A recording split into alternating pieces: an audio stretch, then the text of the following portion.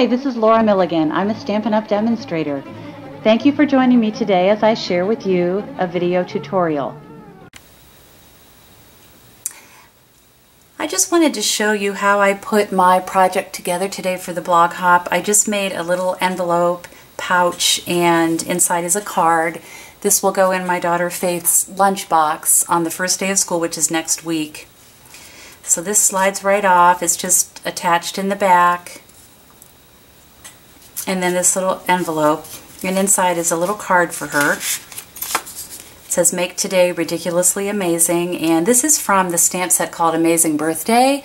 It is perfect for birthdays, but I thought it was kind of fitting for the first day of school as well, and I hope she does have a great day.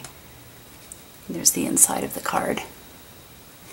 And I'll write a note to her and mention that when she gets home from school, there will be a big batch of chocolate chip cookies waiting for her. That's been my tradition with my girls for, gosh, probably over 20 years, probably close to 23 years. So I wanted to show you how I made this little envelope. So let me move out just a titch here. Okay. I used the envelope punch board, and I just found the card size that was closest to mine, the little card that I made, and so I cut my paper 5.5 by 5.5, and it says the score line is 2 3/8. So I'm going to line this up 2 3/8 and punch,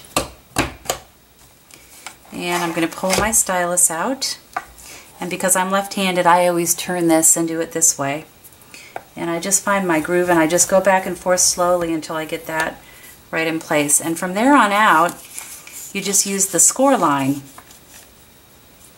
And this little foot here, little tab, that's what you want to line your score line with. And you're going to punch and score. And turn. Line up that foot with your score line and punch. Score. Turn again. Punch and score.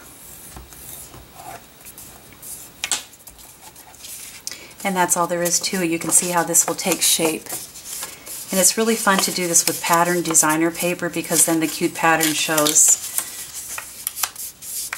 And then what I decided to do was to round these two tabs, flaps I guess they're called, and I just put that at the top here and punch, and you get a perfectly rounded corner. And then I'll do the same thing with that side. So that'll go together like this. I will attach this piece. I usually use sticky strip and then leave this part open for her to slide the card out. Let me bring my little card in here one more time.